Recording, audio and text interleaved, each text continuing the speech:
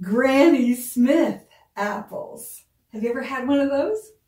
All right, so this woman, her name was Maria Ann Smith, and she was a British Australian. Her and her husband lived on 24 acres. They had a farm outside of Sydney, Australia. She had these French crab apples that had come from Tasmania. And, you know, she would eat them, whatever, and just throw the cores. And when these apples got into the land and the creek on their farm, new seedlings came out.